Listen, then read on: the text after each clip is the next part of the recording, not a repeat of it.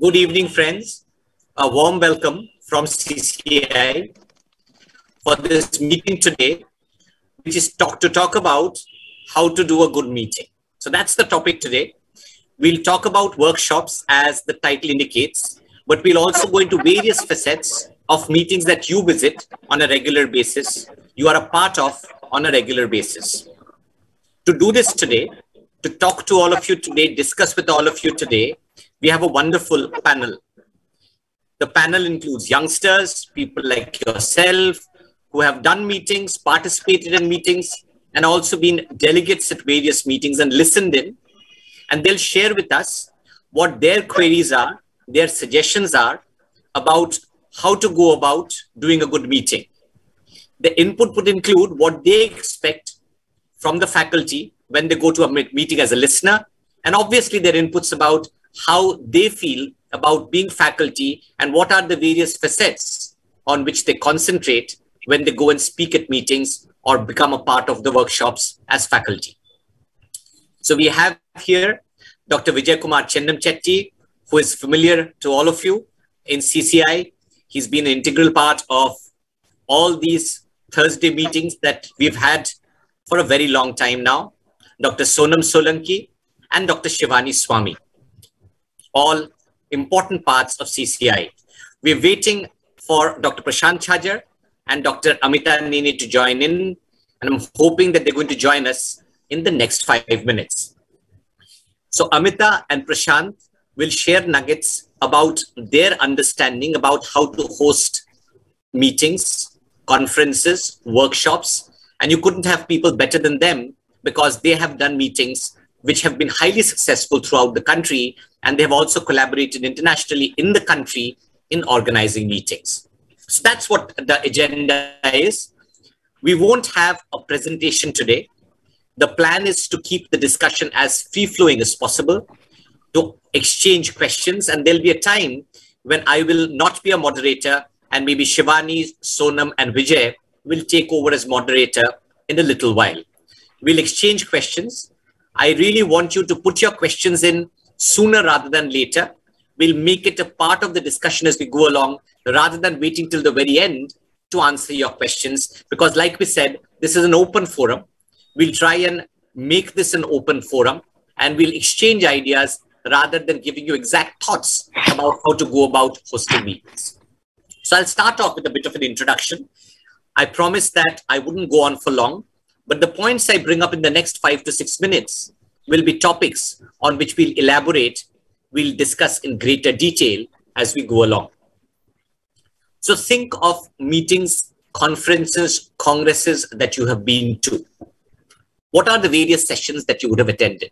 And here, I don't talk about the academic content of those meetings. I'm more talking about the nature of the talk or the teaching session that you've attended. So there could be didactic lectures, and didactic lectures span from anywhere between 10 minutes to half an hour. Didactic lectures are difficult.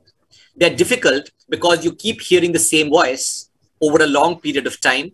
Often it's monotonous, repetitive, and hence non-verbal language, eye contact, body language become very, very important when you do didactic lecture.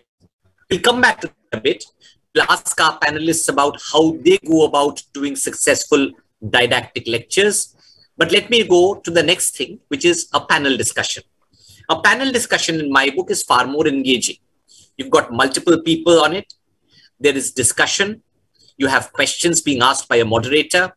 You listen to summaries from the moderator, and the moderator spans questions across the panel, asks people, and if it's interactive, it's engaging. Hence, in my book, a panel discussion is a better mode of teaching as compared to what a didactic lecture is. However, a panel discussion needs to be done well. And again, we'll come back to what entails well a successful plan of doing a panel discussion. I think Prashant is here. Hi, Prashant. Welcome. So I'll go on while Prashant joins in and Amita joins in. The next thing. Hi, Prashant. Hi, Prashant. Good Sorry to see for you. This delay. Not at all. Not at all. So I'm just doing a bit of an intro, Prashant. I will be another 3 or 4 minutes, and then hopefully Amita would have joined by then, and we'll come to the discussion in a minute. So I was just talking about the various modalities of teaching when you go to meetings, conferences, and congresses. And I spoke about didactic lectures and panel discussion. The next thing that fascinates me personally, and I will speak about this later on again, is debates. I think debates are a fun way of learning. I think you exchange ideas. Often, if you have a good orator, a debate becomes very engaging because there's also a fun element to it when people pull each other's legs and are passionate about the topic that they speak on. At the same time, it also, gives a much more clarity and understanding the pros and cons. Yeah, sorry to interrupt. Go ahead, please. Not at all, Prashant. Not at all. So, as you heard, Prashant, it talks about pros and cons. And the important part in a debate, I feel, is about the moderator. Because often, if you don't have a good moderator in a debate, you're left confused with mixed messages. If you have someone who is very good at talking pro in favor of a motion, you might go home convinced with his ideas rather than the science behind it. So it's important to have a good moderator when you're doing a debate. And then you have conversations and interviews. I'm sure Prashant has done many of these, where you engage in conversation with an expert. The person taking the interview is often an expert. Often it's a national and international faculty talking to each other. And this becomes conversational, this bonding. If you put in a case, etc., into the mix, it becomes even more engaging when you do conversations and interviews. So didactic lectures, panel discussions, debates, conversations or discussions are things we have talked about. What we have not talked about is the topic of today's session, which is how to go about doing a workshop. A workshop is the most engaging because normally a workshop would be hands-on. You get your hands dirty. You are in a station, either with a live patient or with a mannequin or with animal models, but there's hands-on experience. And Prashant is the right person here because he's done wonderful workshops in Mumbai over the years, which have engaged people in various ways in techniques of interventional pulmonology. But there are workshops of various kinds. You could have a workshop on allergy, for instance, advanced lung function testing, sleep, etc., etc. And again, we'll come to workshops and how we go about doing workshops. Talking about workshops brings me to the various forms in which we have innovated over the last 2.5 years during this huge pandemic, which has swept all our lives and changed them permanently to an extent in some cases. And we talk about virtual meetings, like the one we are doing today. Think 2019, think beginning of 2020. This was not really a modality we would have used on a regular basis. And look at what CCI has done today. They've engaged more than 1,000 people every Thursday, week in and week out, in learning and teaching. And I think this is something that we have learned. However, doing lectures, even doing panels like the one we are doing today, are relatively easy. Workshops are more difficult. However, we have innovated and learned internationally, nationally, how to do workshops even on a virtual platform. And we'll talk about them as we go along. Workshops are not impossible, especially in certain areas of expertise, on a virtual platform. And maybe that's a way of learning that we need to take forward as we go along. So that's about the virtual. The physical, you all know, we are used to it. We've done it for years together. And then there's the hybrid model, where there's some people who are there physically, and then you have the lots of people from far away, thousands of miles away, logging in like you guys have done today and sharing knowledge even on the virtual platform. So that's the physical plus the virtual element, which together make it a hybrid meeting. How do you become a good communicator? How do you become a good orator? And I think that's something that you learn as you go along.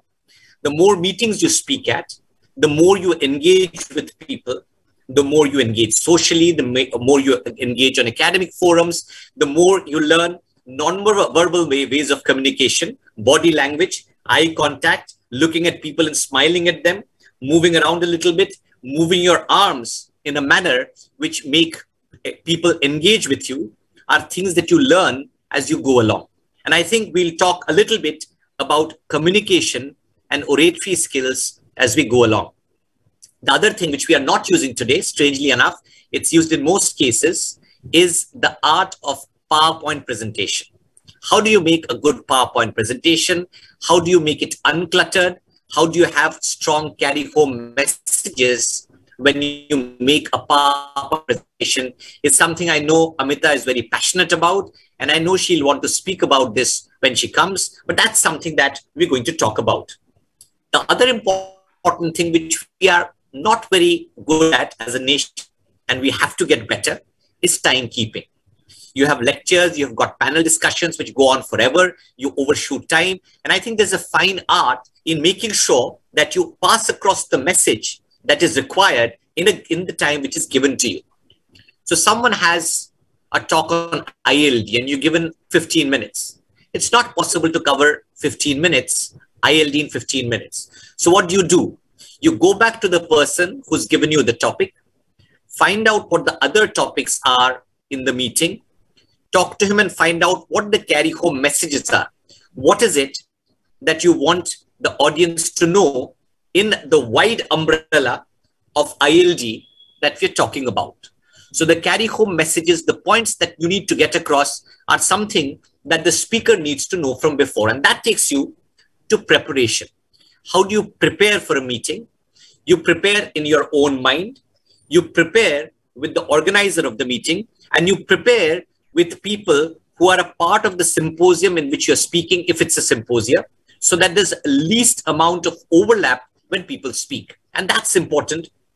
Sonam spoke about this the other day, and I think it's a very important point to prepare from before, know what you're setting out to do, and make sure you're not overambitious. Make sure you don't have 20 points to cover in 15 minutes, because you're never going to achieve that. And all your 20 points will end up being half-baked. So select 5 things that you want to tell your audience. Make sure you've studied the evidence well. Make sure you've got slides which have strong carry-home messages that you want to pass across to your audience when you speak to them. And it's only then that you will not allow your audience to sleep off.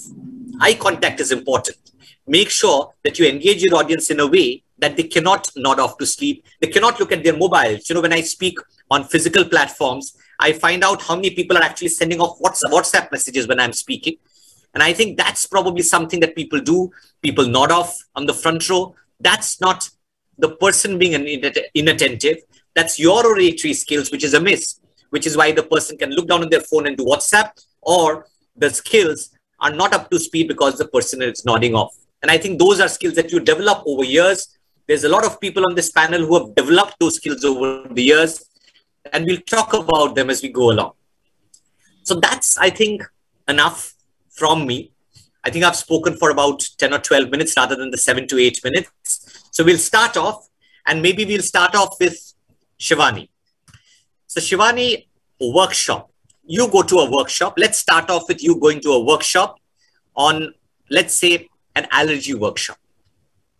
You set off with the expectation that you're going to learn how to practice allergy, how to do an allergy test, how to go about doing immunotherapy, and you set off with those expectations to a workshop. You go to the workshop and you find there are 7 lectures, each over 20 minutes, which are the first 7 sessions, and there's an hour that's been allotted to looking at allergy testing, and a 20-minute slot which is supposed to be hands-on teaching immunotherapy.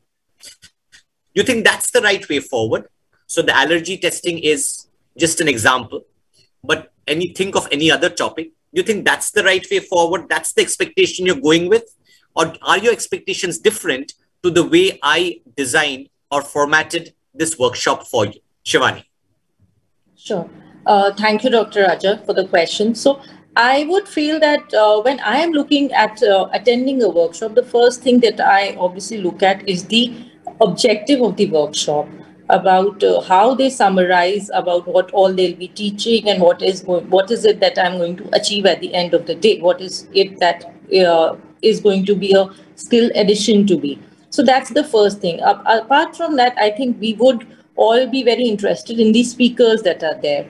And I guess what we basically look for from, attending a workshop, be it any topic, the first thing is that it has to be very specific. Like you said, okay, if it's about allergies, then, what all topics they are covering, then, the outcome has to be attainable. So if they're doing too many topics, like 7 is still all right, but if they're doing too many topics, like 10, 12 lectures in a day, I don't think I'm going to come back with anything in my head. It's all just going to evaporate by the end of the evening. I think I'm just going to be mentally exhausted and not be able to recollect or regain anything from there. The other thing, the topic has to be relevant. There has to be a mention about the recent advances, like in terms of allergies, the use of biologics also have to be included. Other than that, I think the time distribution has to be extremely important. I think even if I'm doing 7 lectures, after which I'm doing just 1 hour of allergy testing and just 20 minutes on immunotherapy, which practically would be the backbone of my entire allergy practice, it may not be enough. Maybe I would want to do more hands-on of the allergy testing myself. I would want more hands-on of the different types of allergy tests that are available, like the patch test, the food allergies or drug allergies and all of it. And at the same time, I would want more detail about the immunotherapy, because there is so I think the timing of each lecture and each hands-on workshop has to be absolutely appropriate. So, the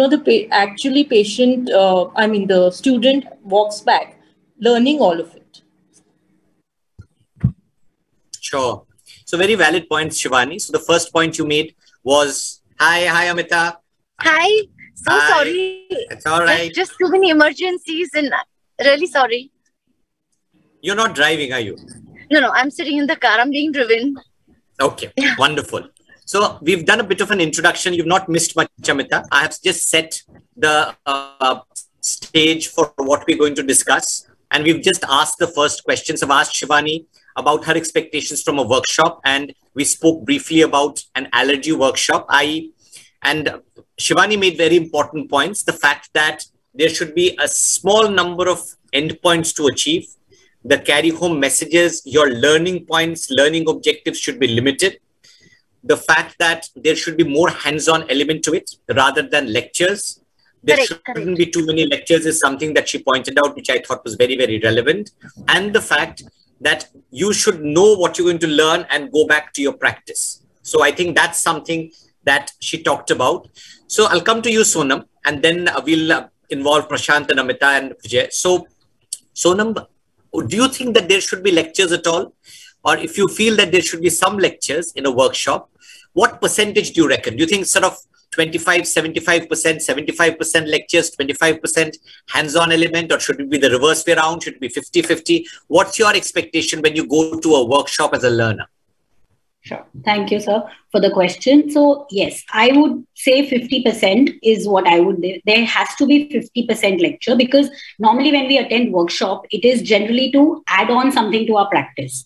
So, obviously, it's a field we've not been doing ourselves. We've just read about it during our, post-graduation or heard about them here. And so I would like to know the science behind it, because, for example, building on what Dr. Shivani just said, allergy testing, doing the test, the learning curve for doing the test for a doctor is not too much. We need to know the indication. We need to know what is the available data about it.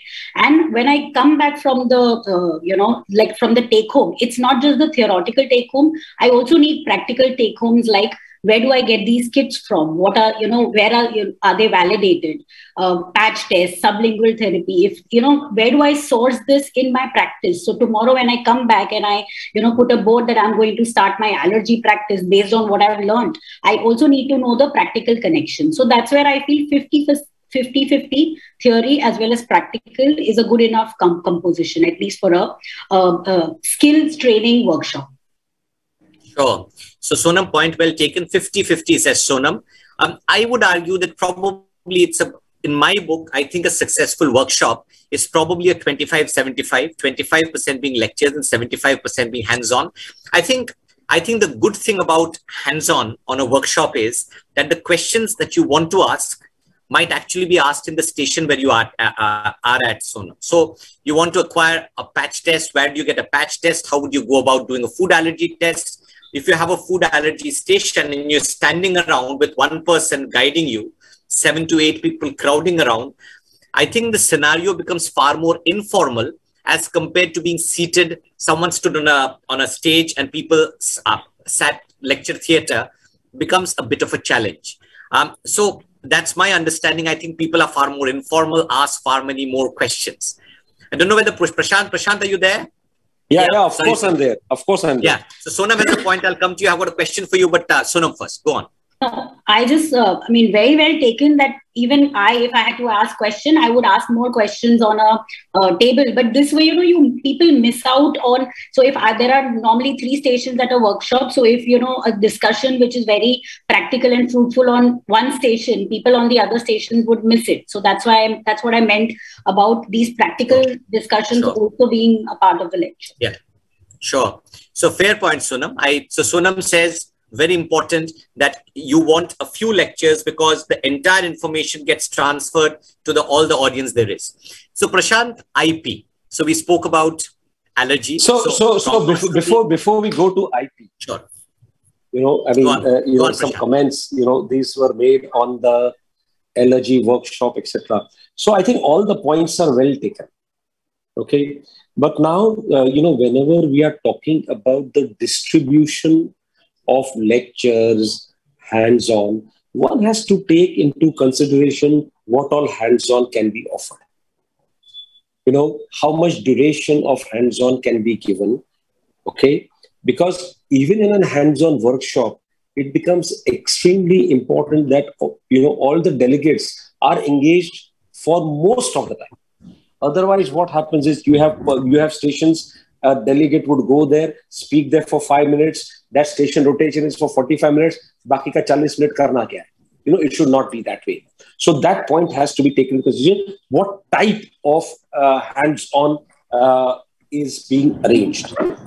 The other thing is, the lecture... Sure. So Prashant, ek cheez puch lu. Prashant, suno na, ek cheez batao. So I think what you say is a point very well made, but do this in the perspective of bronchoscopy hands-on. So I think this is for anything. This is for anything. For example, let me come to this. Raja, let me finish. Yeah. Sure. So and then we can discuss. So, no, that's fine. This is from a workshop. I'm saying the point this is for anything, but give us an example. I will give you an example. But we have to keep people engaged. The one more point was spoken about is the duration of the lectures. How many lectures should I have? What percentage should we have? I think this percentage could vary very well between even 30% to 60%.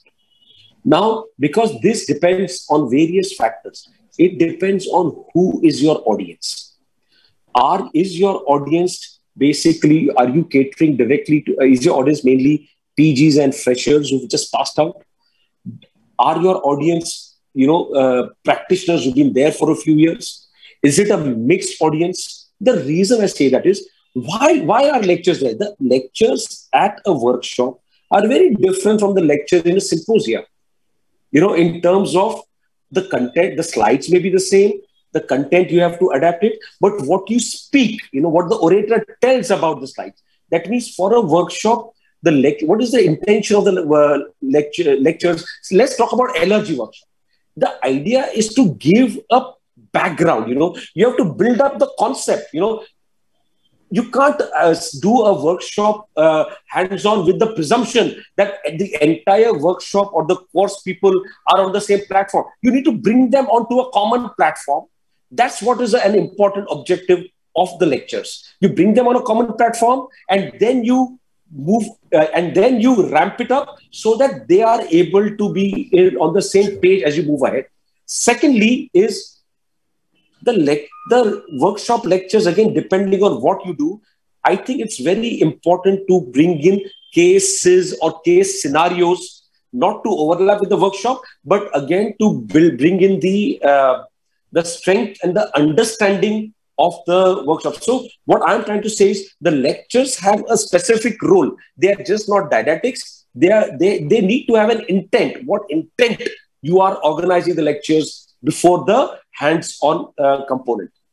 Coming to this, an example I'm telling you about say an allergy workshop. I've never done an allergy workshop, but from what little I know, or a lung function workshop, I think you have a device, for example, I recently attended a program where a new technology of the lung function device was being exposed or launched or whatever. Now what happens is, now there was one device kept there. Each of the delegates go there. That delegate is shown how you blow in, how you do out, and you're exposed to the device. And then he moves on. Then the other individual comes in. What do the other people do in the meantime? So what I'm trying to say is, a workshop, when you do a hands-on, I have learned, has to be engaging. You should not be able to have people just move around, having a cup of tea. They become very big distractors for the people who want to learn.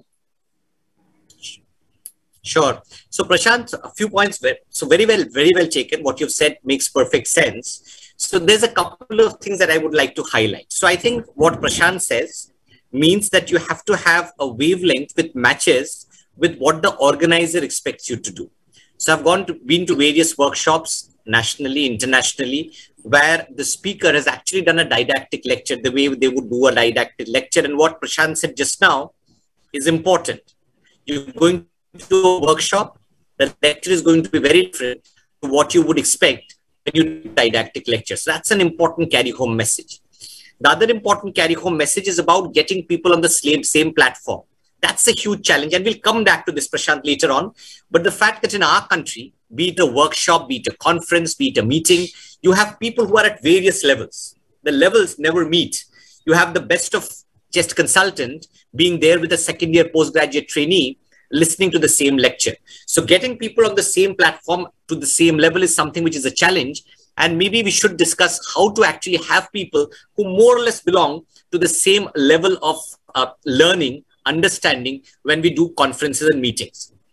So one way, on this point, sorry to interrupt. I think, what you're talking about is ideal, that you can have, people with specific, maybe freshers, seniors, etc. separately, but that may not be possible in our country at all the time. So what I tend to do is, what I would recommend is that at the speakers, the faculty should have an idea of what the audience is like. So once the workshop is being, often it may not be possible who's registered. So how do you get that idea? You get that at the beginning, So that at the introduction, the first 10, 15 minutes, you get a feel of the audience, how many are PGs, how many are practitioners. And then that is where the skill of the faculty is. The content which you have in slides, you have to adapt it to the audience. Sure. We'll come back to this, Prashant, I promise, because this is an important topic. What I was going to add before I can see Shivani's hand, and then I go to Vijay and then Amita.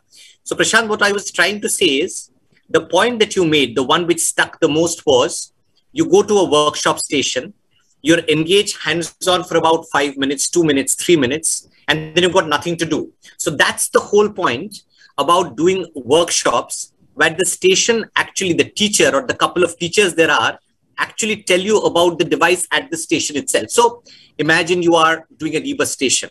So if on an e-bus station, the first 5 or 10 minutes in a half-an-hour station, say as an example, are spent talking about e-bus rather than doing an e-bus lecture, and you have a diagram up and you look at the mediastinal stations, etc., it's probably another way. I'm not suggesting it's a better way, but it's another way of doing it rather than have a separate e-bus lecture, for instance, or the same stands true for allergy, or the same stands true for sleep, and so on. Let me come to Shivani. Shivani, you've got your hand. So quick comment, because we need to sort of involve Vijay and then Amita. Shivani.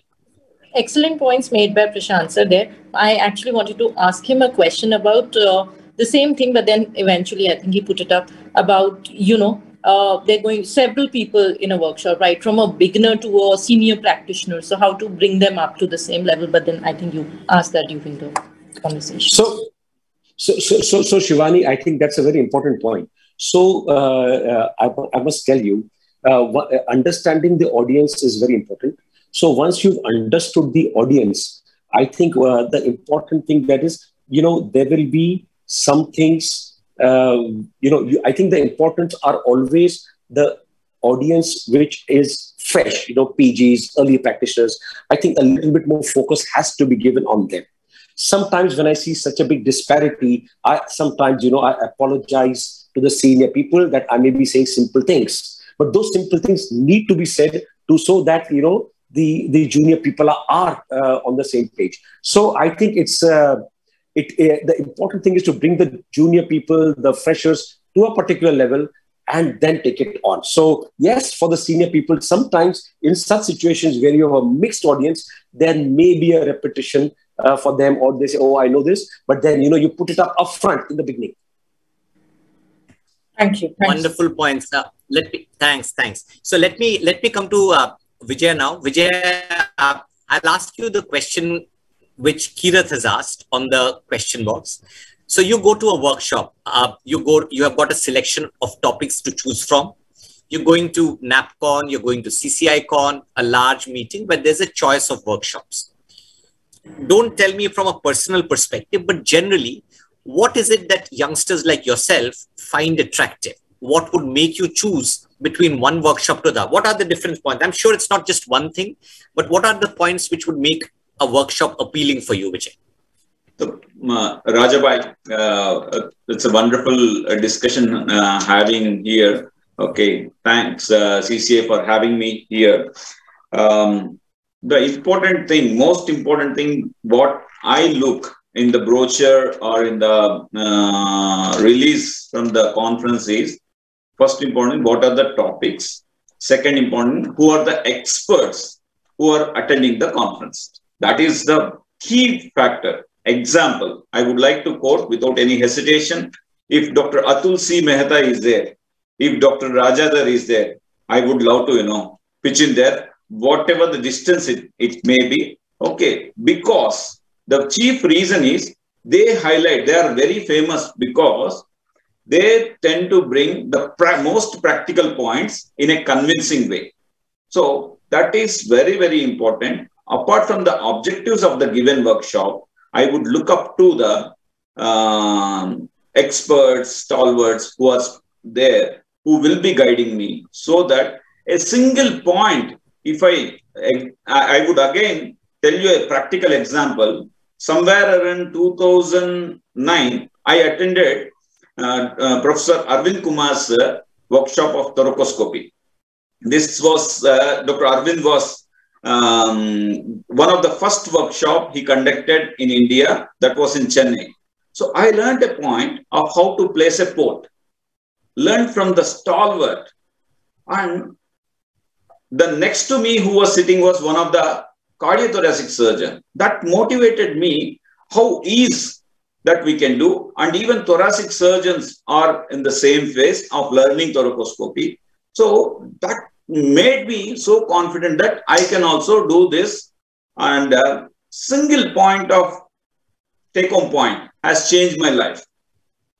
There you go. Yeah. Raja. So Vijay, you make a very important point. I love this point. So I think if I go to a workshop and I learn one thing, however trivial, which stays with me for my lifetime and it impacts on my practice, I would give a big tick and say, okay, I have done a workshop. I've learned something which lasts me a lifetime. I think that's brilliant. And that should be something that stays with us. Let me, I think Amita is now in the comfort of her home and no longer in the car. So Amita, am I correct?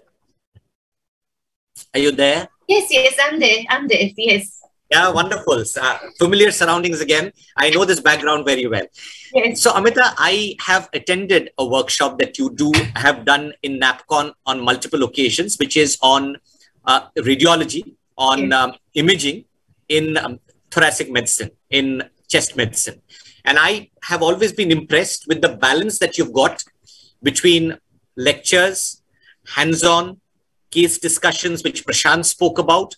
So tell us how you plan, not just this particular workshop, maybe you can use that as an example.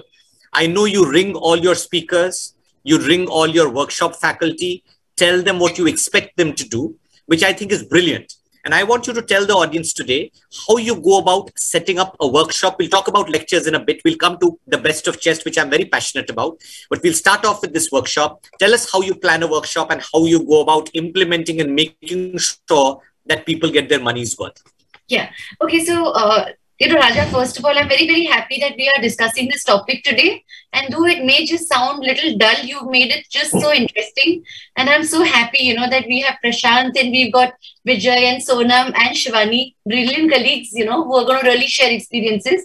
So the thing is that I personally feel that if we want to deliver something which is good, whatever it may be, we really need to be extremely passionate about it to the extent of being actually obsessive. That's how I am. So the thing is, when I plan anything, I basically always make a WhatsApp group from before where every delegate is a part of it. And from before we start asking, what are you looking out for? And basically we try to find out what is the 70% of the group wanting. So that is what we normally try to find out. And then from much before we call the faculty and we tell them that this is what we are looking out for, but we want tips and tricks. Like, for example, in pulmonary radiology. So we know how things are to be done, but you tell us what is over and above what is given in the textbook. So if it's a 20-minute talk, then 10 minutes will be probably what everybody really knows because you need to introduce them to the subject. But then 10 minutes are tips and tricks. What will help you know it better? What will help you perform it better? If you are in trouble, then how? So basically, I personally feel that these initial lectures are very important to make you really get oriented. And then the tables will really become very important. So for table, it's supposed to be either case-based discussions, if it's CT scans or anything. And if it's ultrasound chest, then we actually we must organize simulation mannequins, actual patients, normal volunteers, boat models, but basically really give people hands-on. And if you have good lectures, then as Prashant said, when hands-on is going on, the others are discussing theory. And therefore, everybody gets actually quite occupied. So, I think planning is very important in finding out what people want and keep on hammering your faculty also. Important is to give people what they want, and we are doing the workshop not for us. We are giving to the others. That is very important. Now, half the times people make a program, what according to them is what they want to tell. But we need to tell what people want to really know. Yeah, I'm so pleased you said that, Amita. I think that's true not just for workshops, but any teaching session that you go to. Often we are obsessed about what we want to tell people rather than thinking about what people want us to talk about. And I think that's something, if you learn that trick, guys, I think you're sorted for life as far as teaching is concerned. That's a very, very important point. And I'm so pleased you made that point. You've got a wonderful audience today, people who have been organizers. So I can see questions from Rajesh in the question box. Let me take up a question that Rajesh asked. And Rajesh, while we cannot speak to you, unfortunately, on this platform, if you can also type in your response to what I'm going to say. So Rajesh asks, how many in a station? So you're doing a workshop. How many people would you actually allow? How many people are ideal?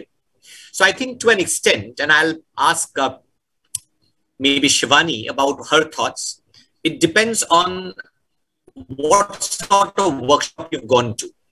So for instance, if you've gone for an interventional, a bronchoscopy, a thoracoscopy workshop, you would want no more than 5 or 6 people in a station and maybe no more than 30 to 40 people in total, which would mean that for your hands-on, you have to have multiple stations. If you're doing animal models, you have to have 4 or 5 animal models with people working on them simultaneously so that you don't have more than 4 or 5 people in one station and you're doing hands-on. For allergy testing, however, I think you can probably have more people in a station. You could probably have 10 or 11 people in a station because that's more about seeing. It's more about interacting. But I don't think there should be any station where you have more than 10 people, irrespective of what station or what topic you're doing. So about 30 or 40 in total, maybe a maximum of 50, but you need multiple stations. You need people to be engaged, like everyone has said. And I think the number would depend on what exactly you're going about teaching. Let me know, Rajesh, whether that's correct or not. Ask Shivani. Shivani, what do you think is an ideal number? Any thoughts for a workshop? I think the seniors would be able to tell better, but like just you said that, citing an example, like for example, when I did my allergy workshop, we had a group of around 20 people doing the hands-on for the skin prick testing. And it was a very convenient way that, we volunteered for each other in groups of 2. Because of course, it's impossible to get so many volunteers for doing a skin prick test. So we would do 5 pricks on each other, And so it was a very good cohesive group. But when it came to discussions about doing, immunotherapy, like sublingual or subcutaneous immunotherapy, that was a larger group wherein, one person would go on stage, do, give a practical problem that they have faced, and then the entire group would discuss it. So I think, like you said, that it totally depends upon what we are discussing. So if it is a hands-on, like you said, whether it is on a simulator or it is on a mannequin or an animal model, or, so I think it basically depends on if it's something like a bronchoscopy, which needs to be demonstrated, maybe 5 people, also maybe for a prolonged period. If the duration of that entire session round is much more than 5 people is good enough, but sometimes only 2 or 3 people otherwise in a shorter period would probably get a hands-on feel of. Sure. So depending on the topic, small number for things which are completely hands-on, model-based, mannequin-based, human body-based, and then for groups where you can actually see and learn, you can have a slightly larger number, but the number needs to be minimal. And I think that's what Rajesh was alluding to. Prashant, quick question for you if you are there. How do you keep people to time? So when I say how do you keep people to time, so you're also now back home, right, Prashant? No, I'm still in the office. Oh, you're still in the office. All right. Okay. So Prashant, tell me, in the way of being an organizer and someone who is actually faculty at a workshop, how do you ensure that people stick to time? How do you ensure that you stick to time when the time is a challenging factor, when you've been given less time than what you would actually want? How do you ensure timekeeping? So I think, your last point first, you said that, you've been given less time, So I think, it's easy to do a talk in half an hour, 45 minutes. I think the skill of the faculty comes when the same information you have to communicate within the defined time. Okay, so I think, so if, we've done programs where we said, okay, this is just going to be a 10-minute didactic, strictly followed by a 5-minute discussion. Okay, so it worked for half of the faculty, it didn't work for half of the faculty. So you would go 12, 13 minutes, then you have got 2 minutes left. So I made a small tweak there. I said, okay, we have a 45-minute session, 10 minutes each, stop at 10 minutes so you don't have time to overshoot. And the 15 minutes are at the end for a discussion. So all the faculty's question answer sessions are taken at that. So this is one way. Second way is to just communicate and, in advance and say that, we would be sticking to time. And one way of doing that is starting a program on time. If it is 9 o'clock, it's 9 o'clock. Yeah. And then everybody was, there is going to be lunch at 12, there's going to be lunch at 12, full stop. So everything, whatever happens, so if you are doing a program, on a regular basis, so you do this once or twice and people know, oh, this is how it works. So I think everybody needs to establish that repetition. And the third thing is, these bells and all, I think then the moderator or the chair has to bell the cat and say, all right, boss, 10 minutes are done. We're very sorry. At the most, you have 1 minute and then we stop. So I think this is the way. Sure. And as far as, a challenge, I think for those who have come to the IPL, it's fun. If you have, a lot of time is lost in tea breaks and lunch breaks. So, I take the initiative of taking the bell and I say, I make sure that everybody has to get into this, into the auditorium. Because, if somebody wants to chit and chat, then they're outside the zone, You don't be in that zone where you are attracting people. So, you had time, 20 minutes to finish a cup of tea. You can't say, I need 5 minutes more. So somebody has to go in a polite way and say, boy, this is my bell. You must have seen the way I ring my bell. And bell the cat is used there. Yeah. So these are some of the things. I hope I've answered your question. If there anything more specific? You have indeed. No, absolutely you have. Absolutely you have. So I'll come to you, Amita, in a moment. So Rajesh says 50 people, maximum of 10 people per station, which is, I think, more or less what we said. So that's grand. Quick comment from you, Vijay. I have a question for Sonam, and then I'll come to Amita. So Vijay first. This is what I learned, Rajabhai, from our earlier meeting, where make this coffee breaks into let the coffee being served at the conference itself on the table. That's what I learned recently from you. So that we can convert this tea break or coffee break into buffer time so that we can extend. One important thing. And second important, I completely agree with Prashant by saying that stick to the time. But one of my friends, good friend, a cardiology colleague, what he does is he gives a hint. He doesn't ring the bell, but he gives a hint. The moment as an organizer, he stands and then holds his hands like this.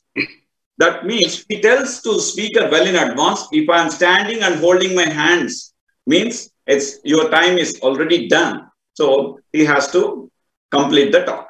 That's what from me. Thank you. Yeah, so absolutely, Vijay. So I think polite way of yeah. So I don't think you can always be polite, Vijay. So I have grown, I think, beyond being polite. I think you have to go and stand in front of the stage and says your time is up. Yeah, I think I think in lectures, switching the screen off is a great way of getting people to stop. But I think what Prashant said, what you said, the carry home message is you have to be brutal. You have to get people to stop on time. Let me come to Sonam, and then I'll come to you, Amita, and hold your comment in your mind. I will come to you for your comment. So Sonam, we'll move beyond workshops now, and we'll go to other modalities of teaching. And I want to start off with lectures. So, lectures are probably the most difficult because they can be the most boring.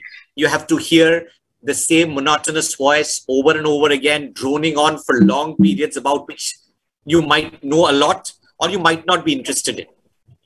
So you've gone from being a listener to a speaker, and you now regularly speak at various meetings.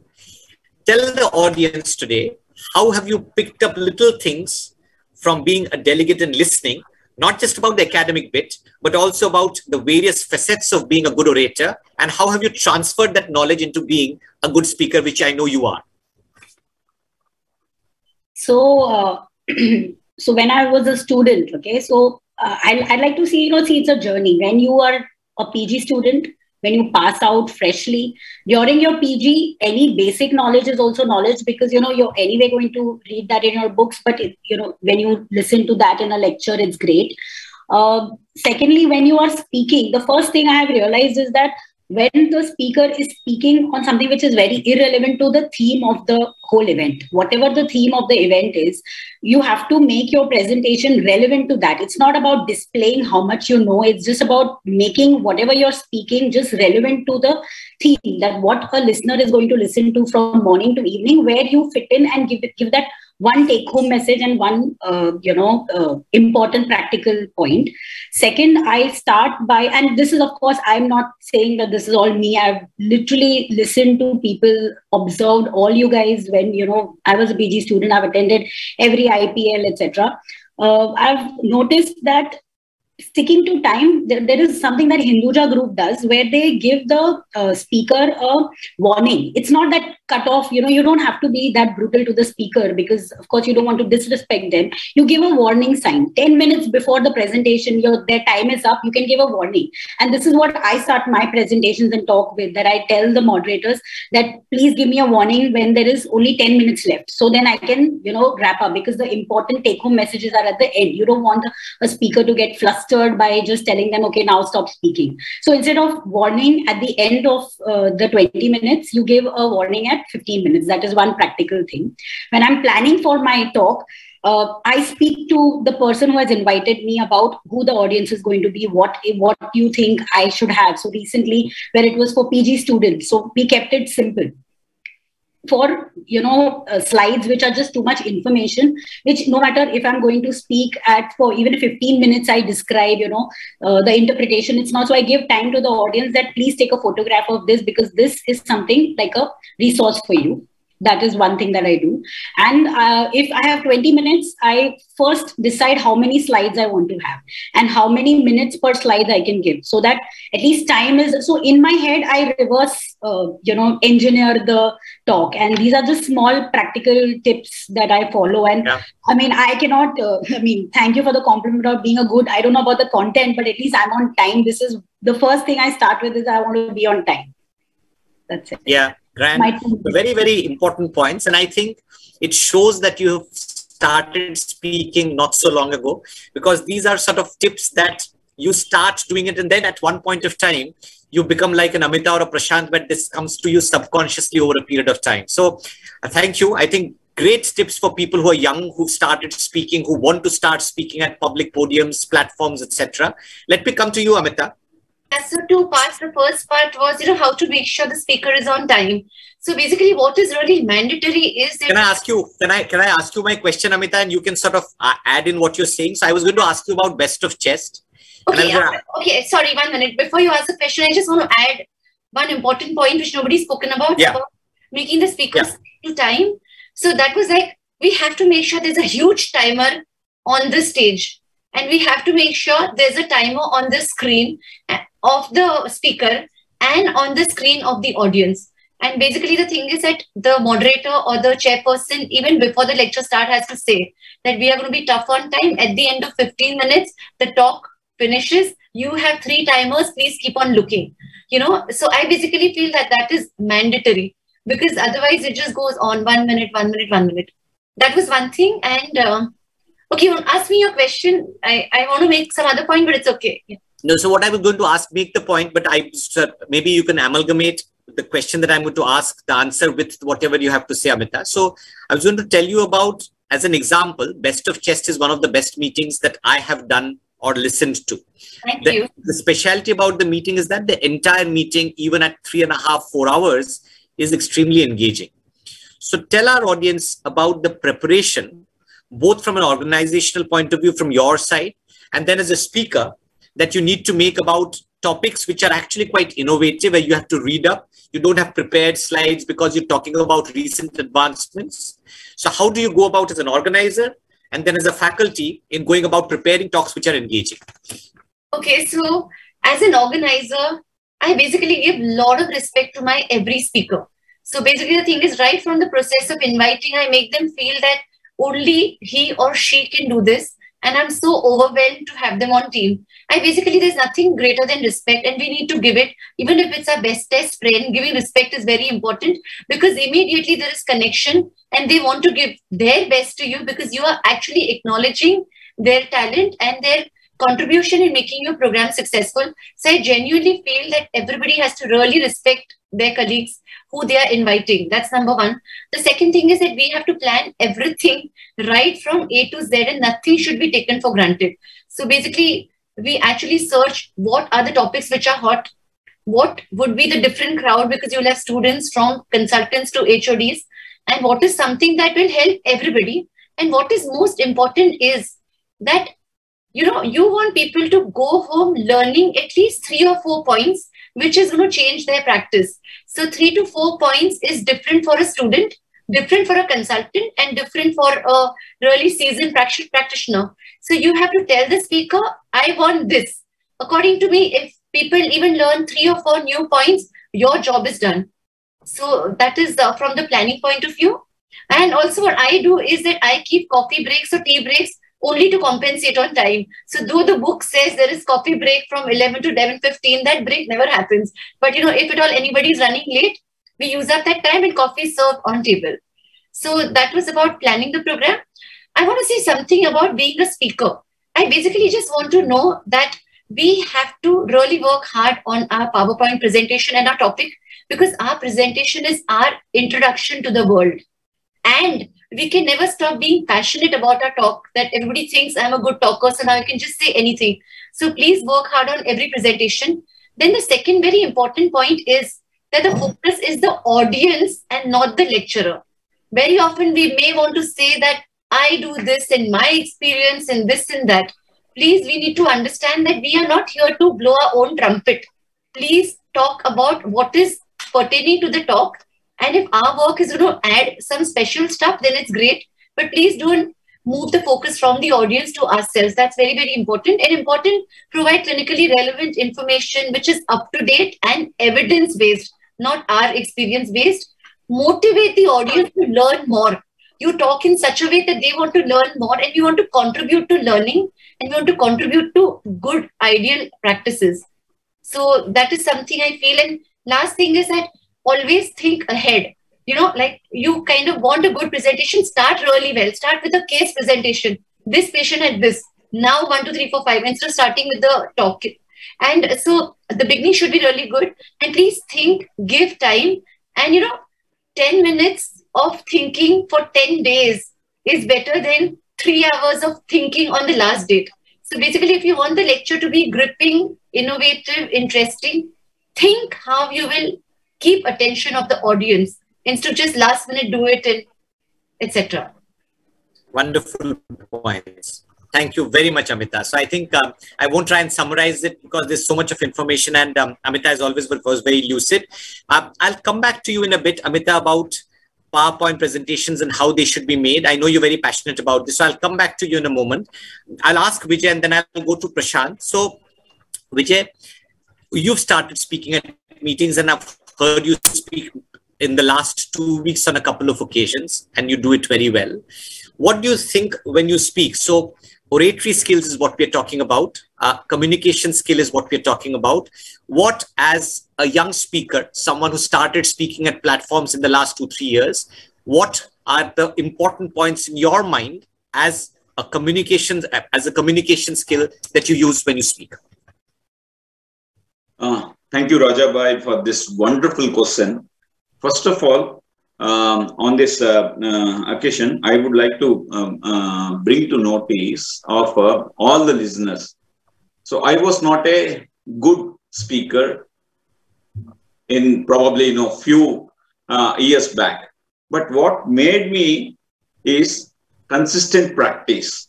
Example, I run a DNB program for the past close to 7-8 years. So I make my students and listen to them first, okay, on the given topic. And 2-3 days later, I take those points and what is the evidence I collect, and then I combine the PowerPoint and then I present to them in a modified version. And then that brings a lot of confidence. First talk would go for probably around 1 hour, but we are destined to complete in 20 minutes. So the first time, always give a lecture to your students and give a lecture right in front of mirror. So that gives you a lot of confidence and preparation, and record it sometimes. But that is very, very important. Sometimes you have to record your statements and then listen to it.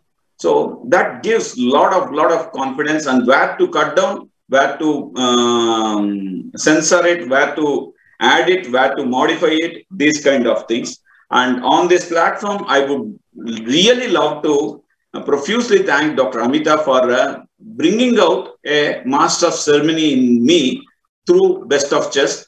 Dr. Amita, phenomenal. I never realized I can do such a wonderful performance through Best of Chess. And after that, I have done so many MCs. I received a lot of appreciations from many of our colleagues. Thank you, Amita. But thank you. You have been our best MC till date of Best of Chess. Raja Bhai, over to you. Yeah, so thanks Vijay. So I think Vijay makes very important points, and I think there are very, very few people who are born speakers. I think it is a quality that you inculcate over a period of time. So just I'll take 1 minute and then go to Prashant. I actually learned speaking by standing in front of the mirror and speaking. I couldn't speak to save my life at one point of time when I had passed my MBBS. So I learned that standing in front of the mirror, timing myself, going through points which Sonam and Shivani and Vijay made a little while ago, and ticking boxes as I went along. And I think it's an acquired skill, and all of us can learn to be very good speakers over a period of time. If you have the zeal to learn, everyone can be a wonderful communicator and a speaker. Quick point, Vijay, then I have to go to Prashant. Yes, recently I learned one very, very important point. Before talking onto the mic, you take a deep breath. and then start. Miracles happen. Thank you. Thanks, Vijay. That's great. I'll try that next time. I haven't tried that, I have to say. Prashant, I'll come to you. So as one of the senior most faculty, having spoken at hundreds, maybe thousands of meetings, your take on being a good communicator, oration skills, and I want you also to speak about non-verbal communication, eye contact, body language, etc., and how you go about doing these things on a lecture. How do you engage people? So, Raja, I think very important points. You know, the last thing first about the eye contact. I think the eye contact is very important when we look at the audience, because it has many benefits. One is it helps to have less delegate sleeping. Number two is, I think the eye contact gives a feel whether the delegates are following what you say. So in the eye contact, if I get a feeling that maybe, you know, what I'm saying is probably not being absorbed because maybe I reached late at the conference venue, I just reached before just my lecture, did not get the feel of the audience. I think looking into the eyes allows us to get a feel of how the audience is perceiving the talk, and accordingly you have to adjust. You know, that's very important. You know, I mean, you need to make some emphasis points. Maybe you need to ask a question and give yourself a few seconds to adapt. So I think looking into the eyes helps to adapt the talk very well. And then, and it's a continuous process. You keep looking, and the more you see them, they're getting engaged, that you know you yourself are on the right track, not from the content point of view, but you are probably then communicating what the audience wants to understand and wants to learn. So I think this is very important from an eye contact point of view. Second, another important thing is, you know, I think the podium is such a huge honor in life. I think, you know, we need to understand that. And a very important thing, you know, which I try always to remember myself, as has been, you know, actually told by my mentor, is on the podium, you know, we should not try to mislead anyone. That's extremely important. Not that people do it consciously. And how would you do that? The slides, what we have, what we use, need to have a reference. And it becomes evidence-based.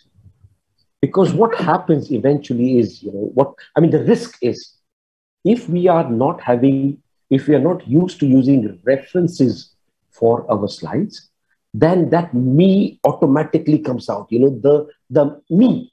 And then then my experience and my practice, all is good. I'm not saying that's wrong, because sometimes in a clinical scenario, you need to say, okay, this is what the evidence is, this is what my practice is, but, you know, that cannot be the major chunk of the discussion. Sure. So I would say references are extremely important. Sure. Another important thing is, you know, it's very easily said that the slides should be very simple and easy to read, and all that is done. You know, you should have not more than 6 or 7, you know, rows. All is good. But I think whenever we speak, we should, I try to make a point that I don't move outside the context of the slide. That is extremely important. You have to use you may not want to read the slide, but one has to stay in the context of the slide. Sure. And lastly, you know, I mean, there are many points, but 2 important points I would say. You know, one important thing is about tables and about complex diagrams. I mean, you know, you just imagine that, you know, you're sitting in the audience and somebody's really reading out the whole table to you and all. Just imagine that. Imagine in front of you, there is a big complex a diagram of basic science of, asthma and, all the different chemokines and all the allergens and all the, and all the whatever things that happen in the body upon exposure. Yes, all that is important. But I think for the table and for the diagram, I think it's extremely important that the orator would simplify that for the audience. It's not only talking high-fun things, it's about simplifying it and communicating it. And I think that's what allows, sometimes you may be asked to do a complex talk, which involves mechanisms, which involves data, then I think simplifying it and then sometimes adding a practical perspective to it allows you to engage the audience better. Sure. Can I just add something, please, Raja? Yeah, go on, Amita. Then I'll go back to Prashant. Yeah. Prashant made a very important point, about keeping eye contact with the audience. So what I just want to say is that just don't look in one direction. You can't leave out a part of the audience, and therefore please keep on moving your eyes. That shows confidence and that also makes everybody feel very special. A very important tip for people who are just starting out new. We may be really scared into looking into people's eyes because we are nervous. The trick is look beyond the last row of people. So if there's a last row, you look beyond that. Everybody will feel you're looking at them, but actually you're not looking at anybody, and therefore you're not getting nervous. So people who start that, do that. That's one thing. Second thing is please dress up well when you come for a talk. You better be looking serious about your talk if you want to be taken seriously. So very often people feel, I'm so used to talking, I can just go. So please be formally dressed. That's number one.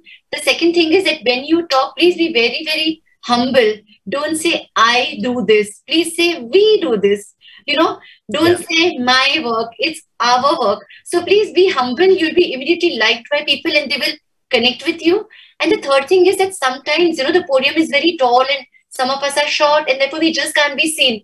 So however good our talk is, if you're not going to be seen, nobody wants to listen to us. So if you know your talk from before, please move away from the podium and make sure you are being seen and keep on gesticulating, keep your hands moving, keep your body moving and just make it look like you are so much a part of this talk. And everybody will want to really connect with you. And our Raja does that, he really gesticulates beautifully. He's so enthusiastic to talk. And then you really want to listen to him. So I just kind of feel that these things would kind of, make the audience be connected with you instead of become boring. I think both of you do that very well. And I think it's very important. One point I'm going to say is, I always look up to, the good speakers, you have to learn from them, what are the commonalities. So I think that's very, very important. Yeah. So I was going to say, so Amita read my mind. I was going to ask you, Prashant, you did something even subconsciously while you were speaking. I think the body language, the way you gesticulated, used your hands when you were speaking, the pauses that you had, all of those, I think, are important things to learn, even on a virtual platform. I think those are very, very important non-verbal communication modalities, emphasizing, changing your voice tone, the tonality changing. Amita spoke very nicely about gesticulating and using your hands properly, walking around on the stage, if you can do that confidently, making sure that the microphone is exactly at the same place, even if your head is turning around, is something which is very, very important. So, Sonam, you've got your hand up. So, quick question, then I'll go to Shivani. Your point, Sonam. Sonam, you're on mute. Sorry. So thank you, sir. So you all shared about what worked for everyone. I just wanted to put in one thing. There is evidence that watching yourself recorded, you speaking and recording that and taking feedback. So one of the things that absolutely changed the way I speak is that one of our paraclinical staff was attending something, she's like, let me listen to you speak on ILD. And I asked her just, what was your feedback? And from she's like, you were so fast that it looked like you didn't know and you want to rush through. So, and that is something I never thought of. So literally asking for feedback from people who are going to be brutally honest with you. And again, you have to, it's an art. And I wanted to ask you that how do you not take it personally when, you look at the audience and someone is, looking in their mobile, and it's always going to happen. There are going to be 20% of the people who probably have ADHD. I am one of those that I get distracted very easily. So you have to learn to not take it personally and get those feedbacks, and that completely could change because the feedback is so personal to how you are being seen by people. Sure. Just a short, yeah, go on. Short. I think, I actually can relate to what Raja said about, in front of the mirror, and what Vijay and Sonam said. When we started speaking, we used to have to make those 35mm slides. Once you made the slide, it was done, boss. You cannot change, 10 minutes before it. Okay, so that was one thing. So you really had to be sure about the slide in advance. That was an advantage of those slides. The point I'm saying is that I actually bought a projector at home. I still have it. So all the slides that were made initially, I would use it to rehearse. So, projecting on the wall, getting family members to listen to you. Then family members bored, then I would call my friends to listen to me. I used to cook for them. You have to listen to me. So I think this is extremely important that, if somebody's starting on this journey, the reason I'm saying this is that when you do a medical talk and you have a non-medical audience, I think, the trick is at a point when even the non-medical people start to get some gist or get the story out of it. And I think that's the time when you wait. Sure. Very important point, Prashant. And often there is a non-medical audience there, and to engage them probably is the most challenging. So completely agreed. And Sonam, very interesting that you talked about talking fast. That was one of the, I've been lucky enough to have critics who have been brutally honest with me. So I'll say it on this platform today. Sandeep would always call me and tell me that I spoke too fast. He would tell me that I spoke about things I wanted to speak about rather than telling people what they wanted to hear. So he has been a great critic who's actually made me a much better speaker. The other thing which brings me to my question, which I'm going to ask Shivani in a moment, is I think the virtual world has also taught me how to speak. This is like speaking in front of a mirror. When I speak on a virtual platform, I can actually see myself gesticulating. I can actually see my lips moving. I know how fast or how slow I'm going. And I've also got a watch at the bottom of my laptop to tell me whether I'm exceeding time or not. So that's been a teaching lesson. So Shivani, the question I wanted to ask you, and we'll dwell on this for 3 or 4 minutes, quick comments after your comment about speaking on the virtual platform. What do you find different as a listener, a delegate on a virtual platform? And how do you find it different when you're speaking on the virtual platform? And how have you adapted to the COVID times and the new COVID norms? And I'll come to you, Amita, after that. First thing I would say is that I have been very technologically challenged. So for me to adapt to the virtual platform wasn't really easy. It's still not, maybe. So there were times, I think virtual platform has its own struggles of the PPT not working or audience not able to see your slides or, those things. The other thing, I think, per se also when I talk, I am a very fast speaker. So maybe I used to forget this when I'm doing a talk from a podium. But when I'm doing it virtually, I realize it myself and I correct myself because I have this habit that even in a conversation, I speak really, really fast. So I think that is one thing that I have corrected. I may not be able to do it when I'm speaking from a podium. So those are things that have certainly changed. Also the content, there are times when you pre-record your talks and then you go back and hear it and you feel, okay, this needs to be changed. So on the virtual platform, occasionally you do have that chance of, going back and changing it, which is not possible when you're doing it physically. Sure. But physically, I've had a very bad experience that there was this particular conference that I went to and I was given a time of 15 minutes. So I prepared my talk for 30 minutes, gave it a 2-minute buffer that I thought I'm going to be able to finish it and bang on time. I actually did the talk multiple times and checked, okay, it's perfectly on time. I'm very well prepared. When I went there, I realized that during my talk, I realized that they had actually made the slot for 12 minutes and kept 3 minutes for, the question and answer. And my talk was already 30 minutes. So that's something that I was able to improvise on, which was thanks to the virtual platform because, we do this and then we are able to improvise immediately in time. Yeah. So those are things that the virtual platform has actually, I think, brought the better out of most of us, I would feel. Yeah. Yeah. Yeah. So I think that's it. And I have also learned to, keep, even when I'm presenting, I am able to imagine myself as the audience as to what is it that they would want to learn? What is it that they would want to take home? And very often I may be very passionate about the subject that I'm talking about, but may not have in-depth knowledge of it. So once I'm given the topic, I actually end up reading a lot about it. Yeah. And then filter out what is relevant to the audience and then present it accordingly. Yeah. Yeah. Grand, very important points, Shivani. I'll quickly go to Amita. Amita, we are in the last 10 minutes. We'll need to take some audience questions. So your thoughts, your teaching points to the audience about a virtual platform and maybe a mention of the hybrid platform and whether you find the hybrid platform the most challenging. I do. That's why I'm asking. Yeah. So basically the thing is, I feel that the advantage of having a physical talk is you're actually looking at your audience. And from the expressions, from the body language, if to continue on the same ground or kind of completely change your road, So basically that is the advantage. Whereas, on a virtual platform, basically on a hybrid meeting or something, we can never look at our audience. So the thing is that we may have a lot of number of participants, but we really don't know if they are listening to us. So I kind of put in even more efforts when it's online meeting, because I want to make sure that people are really listening to me and they are engaged. So that was one thing. And the second thing is that I just kind of feel that we should always be very excited about what we do, because if we are not excited, nobody else will. And so despite giving lectures for many years, even today, if I have to give a talk, I will actually practice and I'll time myself, and I do it without fail. So the thing is that I keep on doing it again and again and again till I finish it at least 3 to 4 minutes before time. That was one.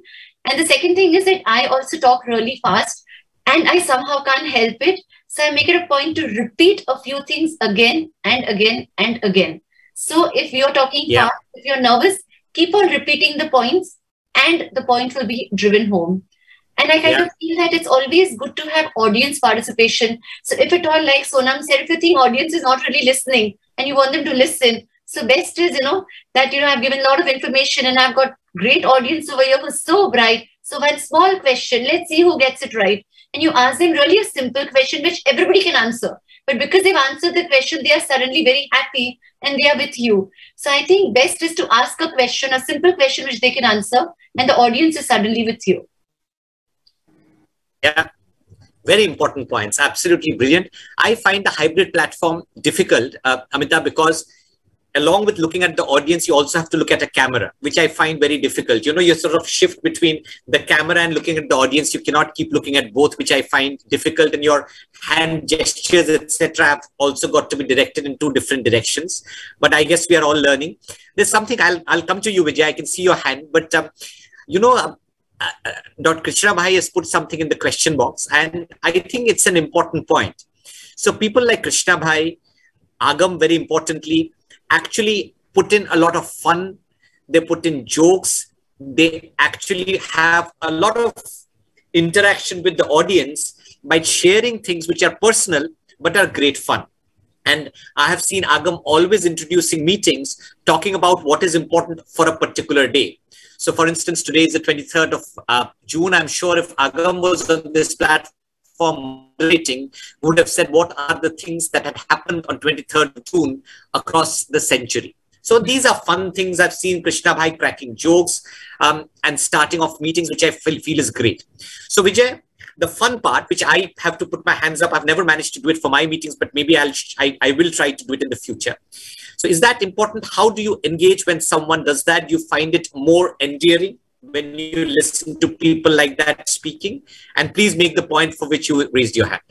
Yeah, obviously, Rajabai, when we start listening to the lectures, first 5 minutes to 8 minutes will be very, very quite attentive.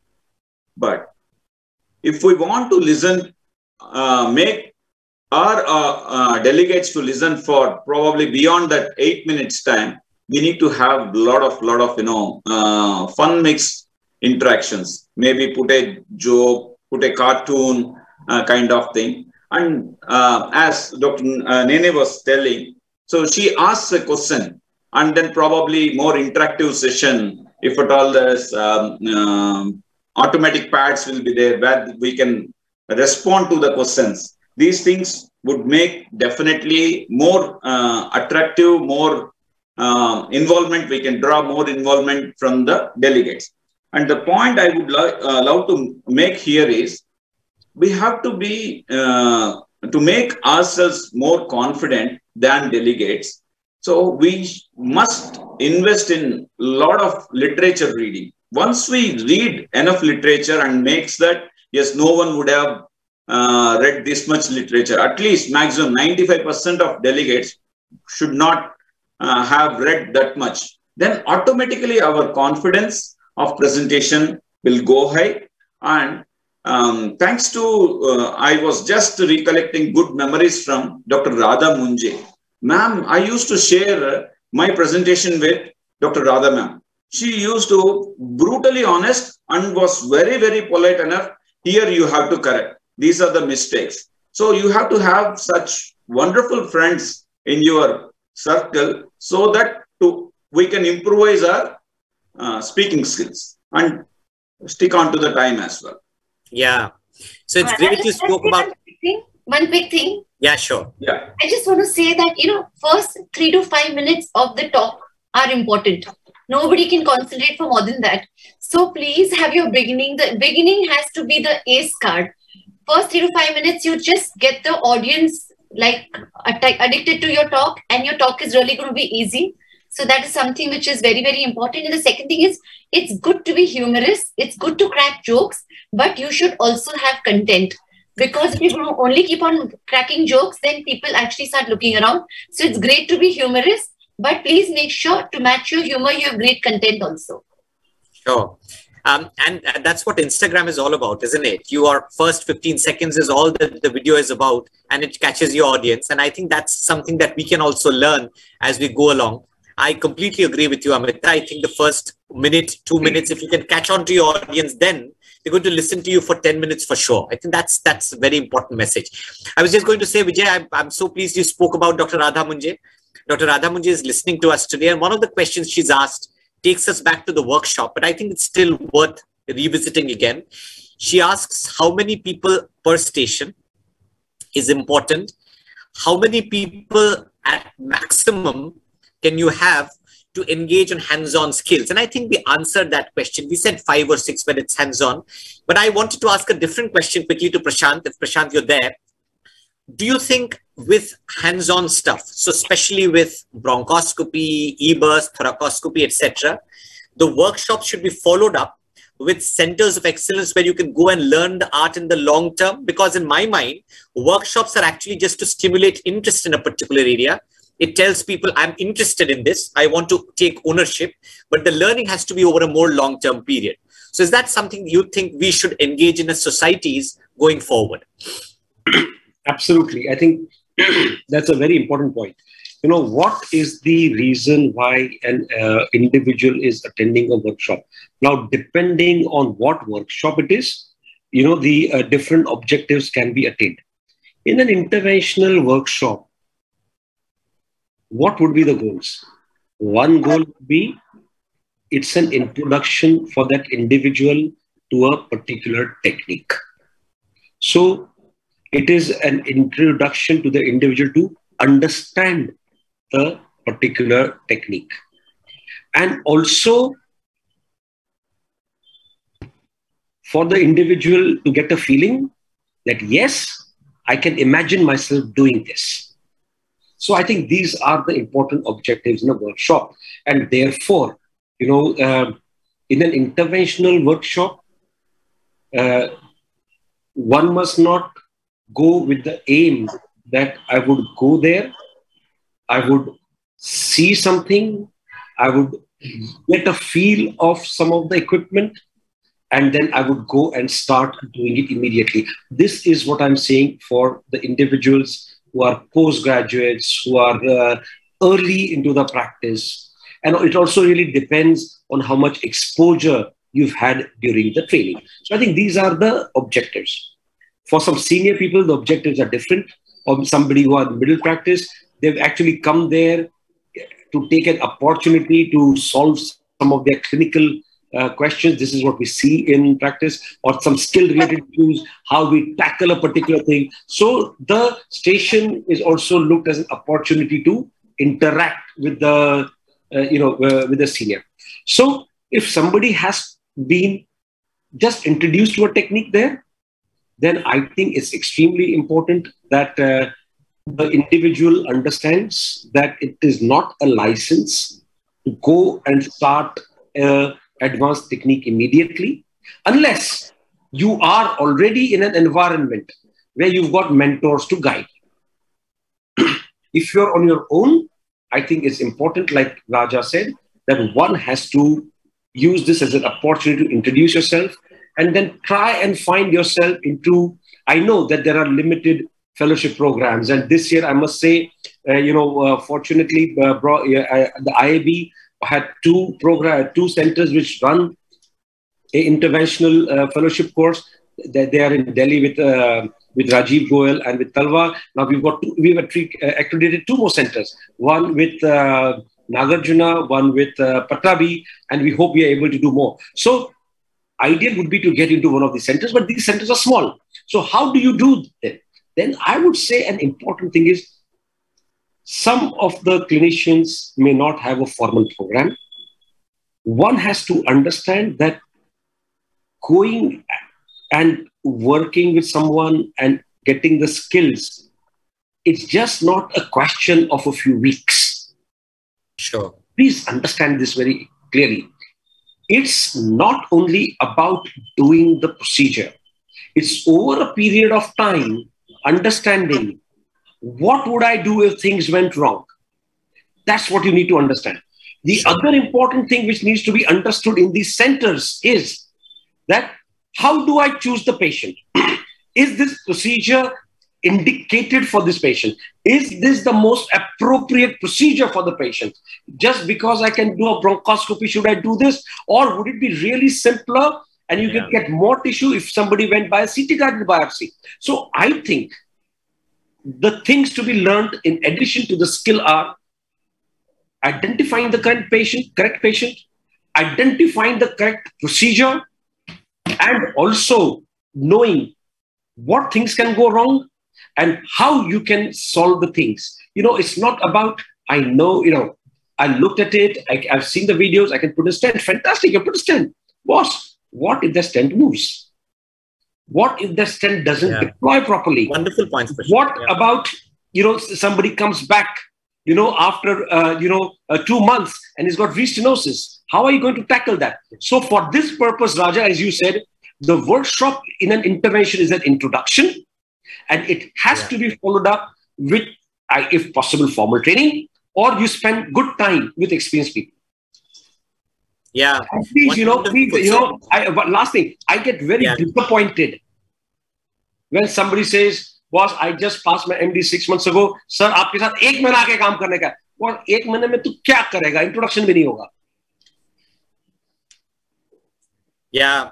So I think very, very valid points. And so please, you said all that. It saved me the time to actually ask these questions. So I think what Prashant says, important for all of us to learn is what to do, but more importantly, what not to do. I think that's a very, very important thing to learn and think about. So I can see our young colleagues have all got their hands up. So we'll start with Shivani, we'll go to Sonam and then Vijay, and we'll finish off with Amita. We are run out of time. So Shivani, you go first. So excellent points made by Prashant sir yet again. I mean, this is how we started. So whenever we do a procedure for the first time, we always ask a senior to be on backup. We always, discuss with the senior, okay, is this the right thing to do? Is this the right way to go? And then always have somebody senior who's been doing that particular procedure as a backup within the institute at that time, so that if, at any point we're going wrong or if we're getting stuck, we have somebody we can depend on. And I have found it really useful. So what would you say? Yeah. Can I just say something? One have to be very careful here. To have somebody as a backup, please, this is not a universal rule. It really depends at what level you're doing a bronchoscopy. You may have done something basic, you're aware of it, and then maybe you're just doing a one step further procedure, and for that you need, or something you've done a few times, you're doing one, but you need somebody for a backup. So I think an important constituent in an endoscopy suite should be a sofa set, which I have in mind. You want people like me to come and sit there. You're doing the procedure. Boss, kuch ho gaya, so I can immediately get up and help you around. So I think it really depends at what level the individual who's doing the procedure is at. The level may demand that somebody needs to be present there all the time. A level may demand that somebody is around in the campus. Sure. Shivani, quick point. We have run out of time, so quickly we probably need to do a chapter 2. I was wondering whether we can finish in a day or not, but we have run out of time. So Shivani, your comment, Sonam, and then let's go to Vijay and then Amita. Sonam. Right. So just building from what Dr. Chhajed said, that this actually gives me an idea that if, we conduct these workshops, which are hands-on, I think it will be good that the delegates, even after the workshop, have some sort of communication and access to those centers. Of course, we have very few centers of excellence. They cannot digitally give you a video call that, okay, this is a complication of a procedure, but right from, when they are thinking, it pose this patient. So some sort of back and forth, if with the mentors is possible, I think that will be very helpful, and especially for young to medium people in practice, so that they don't just start doing what they, just because they don't have any. Everybody has to build their practice. So communication and access to seniors is appreciated. Sonam, that point is very well taken. One has to be extremely careful here that, I think, yes, it's desirable that you can be in contact with somebody who organized the workshop, but ideally you should be in contact with your own mentor. I think that's extremely important. I think, it can't be that 50 people attend the workshop. Centers of excellence, very important. Yeah. So it can't be that, some 50 people are in a workshop and then, that individual who conducted the workshop becomes accessible to 50 people. That's not practically feasible. I think it's so important. Of course, one has to be fortunate to have a mentor, but I think it's so important to seek for one. We've got so many years of practice ahead of us, So I would really urge, that please spend some few years in working with somebody who's experienced, with a mentor. And, don't worry about the money loss that you'd have for the first few years. I can confidently tell you pulmonary medicine is going to be the highest revenue branch after 2025. So don't worry about the money. Yeah, Prashant. So most important branch, but we cannot let our meeting run over because then we fall apart on the principles of doing a good meeting. So we need to finish now. So let me come to Vijay and then Amita and then we'll finish. Vijay. Brilliant points made by Dr. Sonam, Dr. Prashant and Dr. Shivani. So I'm agreeing completely with them. So my only point is I want to share one real-time experience shared by one of my friends. I will not name my friend's name here. The reason being, the first moment he attended a workshop, thoracoscopy workshop, and then went on, started practicing on a patient without any proper backup. It bled profusely. Thanks to his talent and skills, he could control it and then he could come out of it. This happened, Raja Bhai, trust me, 10 years back, and he is yet to do his second procedure. Yeah. So let's be careful. And point number 2, I want to ask you and then Dr. Amita and Dr. Prashant, how to plan financial planning, which is very, very important in designing the workshops, and then how to charge, how much to charge to our delegates, and there you go. Yeah. So Vijay, I'm sorry, I don't think we'll have time to answer that question, but I think in principle, the cost should be low, but there should be a charge for sure. It should be something which is affordable to a postgraduate trainee, and we shouldn't have to depend on a pharmaceutical company to pay that amount. I think that's very, very important. The involvement is important, but the amount shouldn't be large. Let me come to you, Amita. So concluding comments from you, and then I'll finish off. Your comments, carry home message for the audience about arranging meetings and workshops. Okay, so in fact, I'm going to say something different because everybody is given fantastic information. I'm going to touch upon something which is not touched. Basically, we should also know how to make a PowerPoint presentation correctly, because that is our face to our audience. So basically, I'm just going to give 2-3 very simple points where we tend to make mistakes. So basically, you should know if your lecture hall is going to be dark, then you must have a dark background. Ideally, for a dark background, a navy blue with white and yellow font is the best. Okay, but if it's going to be a lit up place, then the background should be light. Best would be a white background. That's very, very important. So that was the first thing. Then the second thing would be that if you want to project X-rays or CT scans, then the background has to be dark. So if you have a white color slide and you want to put an X-ray, then please put a black color border around it. Otherwise, nothing will be really seen. Then the third point, which is also very important, is please do not have graded colors. You know, people start with light brown and light brown, brown. Then the fonts really mix with it. So have like a solid color in the background. As I said, if the lecture hall is dark, then it has to be a dark background. If the lecture hall is lit up, it has to be a white background. So these are something very, very important, because the audience, if they can't read your slide, then they're going to get very, very bored. Also the font, you know, it should be 24, ideally maximum 32 or 36. It cannot be bigger than that. And the title has to be maximum 60 point. It can't be bigger. And most important, please do not have all capitals. If you have your slide as all capitals, nobody can read anything ever. We feel that making something in capital is more attractive. People will be able to look it, but you cannot really see it. And there are certain fonts which are not to be used. So Times New Roman, though it looks extremely professional and extremely good, basically it has been seen that it actually distracts people and they can't really read it properly. And try to stick to one font in a slide, maximum 2 fonts. Don't have more than 2 fonts. Again, it just confuses people. And don't have useless pictures, you know, because the thing is that you feel that you're making it funny, but unnecessarily the attention is going to the picture from your content. And the most important point, which I actually always do, is that our lecture has to be such that the audience should feel that the talk was tailor-made for the audience. We went out of our way to find out what they wanted and we delivered it to them. And this is the best way to make them feel special and get our importance and respect. Thank you. Thanks, Amita. Thank you. Wonderful points. You know, we were wondering about with the white paper. It was Dr. Krishna's idea to come out with the white paper. And I think we've got enough content here recorded to come out with a few white papers about how to do a meeting. And I think one last point I'll make before we finish off, we've run out of time, is that to have good speakers, to do good meetings, it is about giving opportunities to speakers to speak on a platform. And I think I would like to applaud CCI for doing that. I think CCI has given opportunity to multiple speakers, many speakers over the months and years, which has increased our faculty strength throughout the country. So that's a big salute to CCI for having done that day in and day out. And today we have speakers, faculty who are capable of delivering lectures, not just in the country, but outside. So that's, I think, something important.